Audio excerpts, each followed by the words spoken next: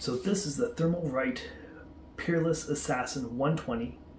It's a dual tower 6 heat pipe CPU cooler. It's rated to cool a CPU that can pull up to 250 watts.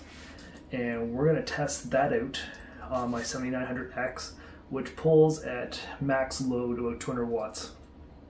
And for comparison, 7950X pulls at about 225 watts. Then when you get to the Intel side on their high end, the 13700K pulls in about 250 watts. And then when you get to the ridiculous, which is the 13900K, can pull about 300 watts of power under full load. So it's going to be interesting to give this a test to see how this handles the CPU when it's under full load and the CPU when you're just gaming. Now, what makes this unique is that all of this can be had for about $40 US. And this comes in a bunch of different styles.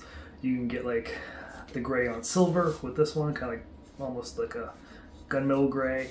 There's white with RGB and everything in between. There's a bunch of different styles of the CPU, and nothing else price-wise comes close. I think the next closest one is like $60 or $70, and then it just goes up from there. So can this handle at least 200 watts? And is it a good deal? Anyway, let's give it a try. Well, as you can see on my system, I have the white with RBG. So we're going to go over here and we're just going to pull this plastic off.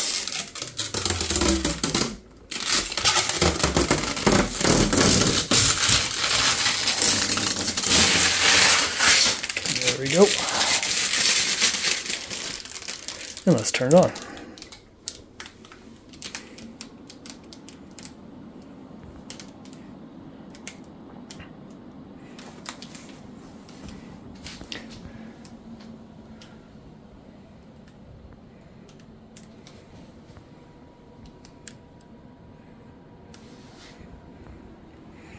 So I have it in the Corsair 5000D airflow.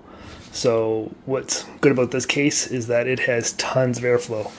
There's nothing restricting the fans in the front, and then there's 3 fans on top for exhaust and 1 in the back for exhaust. So there's lots of airflow to help keep the air moving through the cooler and then cool the CPU and out of the case.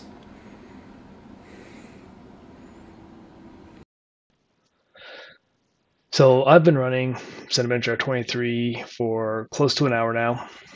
This is the second 30-minute block of running multi-core, and I've already done the benchmark and single-core test, so we're getting into about an hour now. So the cooler is nice and hot. All the vapor, liquid, whatever's in it is nice and hot to actually test what it is, what it can do at max temperatures, and it's not looking that great now. The CPU has a thermal limit of 95 degrees, give or take, and that's when it starts to thaw down. And we're already seeing die 1 and die 2 come pretty close to that. It's hitting 93.9 at the max and 94.8. So that's a little disappointing considering they claim that this can handle a 250 watt CPU. This, can you see it on here? I'm not sure if it does show it.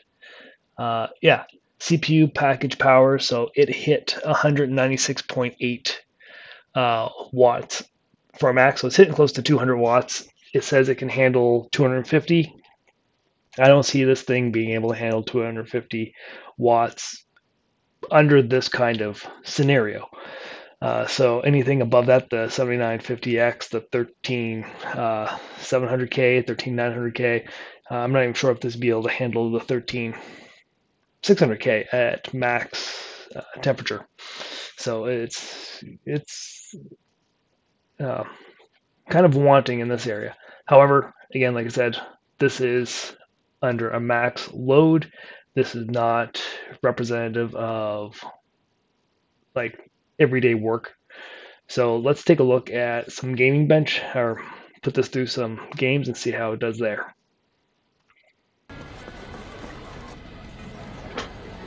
So my goal with these games was to try and push the CPU as much as possible. So what I did is I dropped the resolution and all the graphic settings down pretty low so that I can start driving more of the work to the CPU, so it would have to keep up with the number of frames that the GPU is generating. And in this case with Cyberpunk 2077, I was hitting a max CPU utilization in certain spots of around 44%, and with that we were hitting some CPU temps in the low 70s. I think I saw it hit at one point a high of like 71 or 72 degrees. So from a gaming standpoint, which is probably a more representative of what the kind of load these CPUs would have on them at any given time, it's handling it pretty well. So this is the first game I tested it on. Let's move on to the next game. I did the same thing, dropped the resolution down, dropped the settings down. I had everything on low, everything turned off, just so I could push the CPU the most with the number of FPS that I was hitting. And in this case with Fortnite, I think I hit a CPU utilization of maybe the mid-30s, and CPU temperatures were the high. I saw at one point I think it hit 70, but for the most part it stayed in the mid-60s. So again, gaming, me trying to push the CPU as much as possible. This is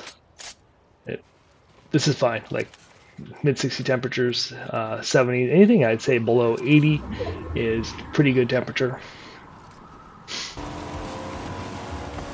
Now on to the last game I tested. This is Forza Horizon 5, and it actually put the most strain on the CPU.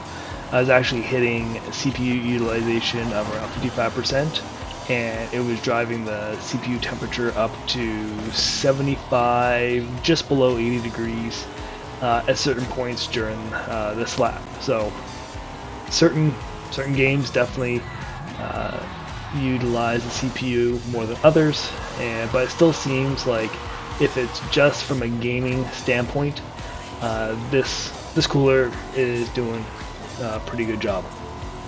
Now, with that being said, this is not going to work for all CPUs. Like I was saying, the 7950X has a higher, well, it's got an extra 4 cores, so it definitely has a higher max wattage draw. Same with the 13900K, which is crazy. It operates at like, it can pull 300 watts. 13700 can hit up around 250. So all those high-end CPUs, not probably the best idea to use that with. Or if you plan on overclocking, that will definitely drive the wattage up and cause the amount of heat to increase as well, that I doubt this cooler will be able to handle it.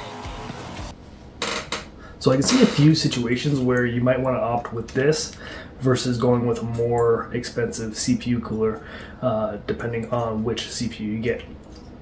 If you're getting a mid-range or a lower-end CPU, this should be perfectly fine at cooling it. If you're going with a more high-end CPU, such as the 7900X or greater than that, that's going to generate quite a bit of heat. You can still go with this depending on what your purpose of using that CPU for is. If you plan on just primarily using gaming, as you saw in the benchmarks, this did a great job of keeping the CPU cool enough that you wouldn't have to worry about any type of thermal throttling. I'm assuming this would probably work with all the CPUs that generate more heat than this, maybe even up to a 13900K from gaming standpoint, not when you're using all the cores. But the other thing I would suggest doing is, if you do plan on getting this CPU cooler, make sure your case has a lot of airflow. There are a lot of cases out there that look nice, but they have a lot of restrictive air coming into it. There might be a glass panel or very small and tight grouped perforations to allow the air come in, so it's just going to restrict that air being pulled in, so it's not going to get enough cool air from outside of the case in to cool the CPU cooler, like to cool the fans or the fins. So that would be my suggestion. I have an AIO. I'm gonna flop it, switch it out. I just wanted to see what could this handle, and from a gaming standpoint, it does a great job. Yeah, for 40 bucks, I don't think you can beat it. And if you have any questions or comments, please leave them down below. If you found this video informative or helpful, think about liking and subscribing to the channel. Thanks.